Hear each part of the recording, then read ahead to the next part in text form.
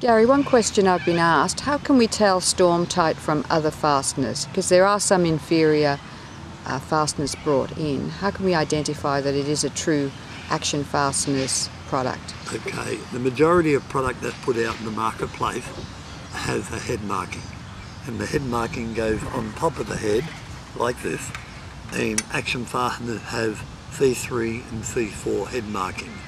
Buildex have B with an X, Brennick have B with a 4, and all the other various manufacturers or suppliers have their own head marking.